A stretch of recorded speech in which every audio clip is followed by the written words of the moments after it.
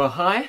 We're so sad that this week we can't be together in Skjolden in Norway for Discipleship Week, and we were due to think about the character of God, and what better place to do that than the majesty of the Norwegian fjords to consider that subject. So we're going to have to do this with our imaginations, but still, rather than do nothing, some of our team are going to be sharing some short devotions on each of the subjects that we were due to cover this summer. And so the first instalment today is called Indescribable. It's not a word I use very often. Some will know it from the Christian song of the same name. The dictionary says that something indescribable is extreme, it's intense, it's beyond words. And it makes me think of the view from a high mountain, which no matter how hard I try, is just never fully captured on camera. Equally, I can try to describe it, but there's something about such a view that words struggle to do justice to. And when we try and describe God, I think we often just don't know where to start. Would we describe him as holy, awesome, faithful, loving, wise, all-powerful, forgiving, just, all-knowing, ever-present?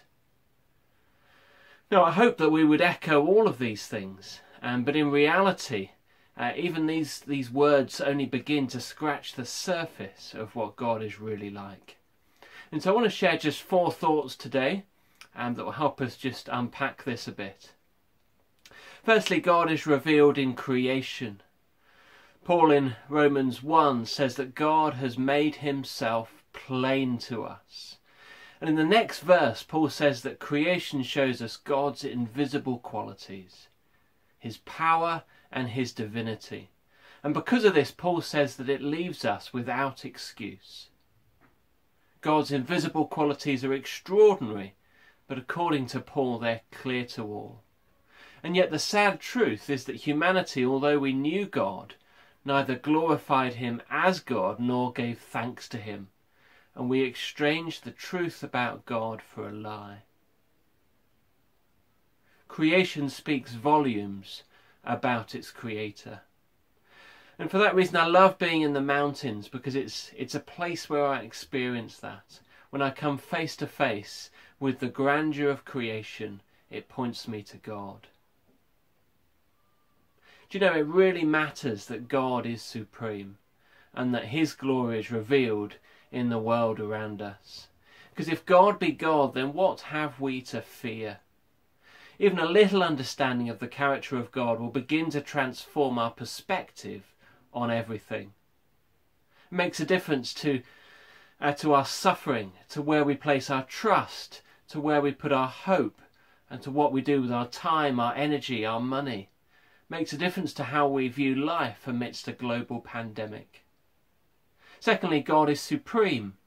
And in Paul's letter to the Colossians, he includes a brilliant section about Jesus' supremacy over all creation.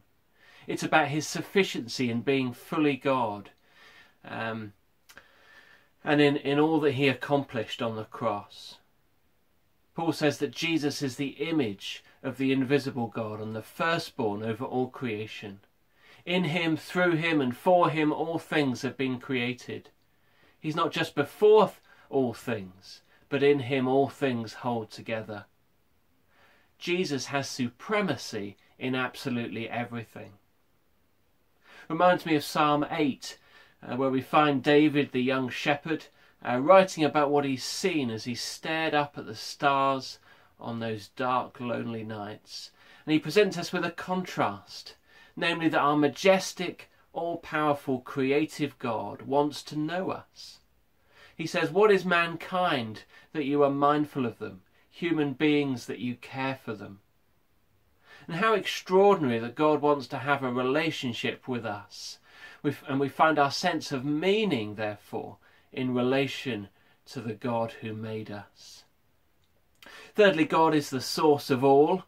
When Moses encountered God at the burning bush, God asked him to go to Egypt and ask Pharaoh to set his people free.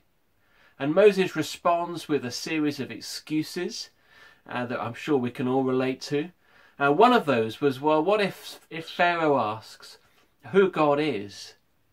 And in response, God tells him to say that he is I am who I am. That is how Almighty God defines himself. I am who I am. Why?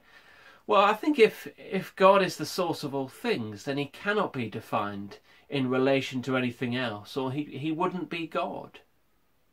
And we see this in some of what the Bible says about God.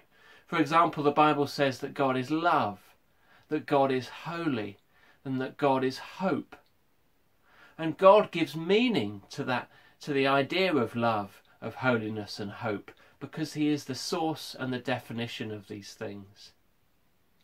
Finally, God deserves our worship. God is supreme, and knowing him changes everything. Our lack of understanding, our lack of words should lead us to a place of worship and adoration. He is great and most worthy of our praise. We're not meant to be able to get our heads around him. That's what makes him God. Acts 17 says that God does not live in man-made temples or need to be served by human hands as if he needed anything. Rather, Paul says that God gives everyone life and breath and everything else. And God has been involved with his people throughout history because he wants us to seek him and to reach out for him. The fact that God is indescribable should motivate us to be seekers of God. There is so much to be known of him. And so our goal for this series this next week is to begin to scratch the surface of how great our God really is. Let's pray, shall we?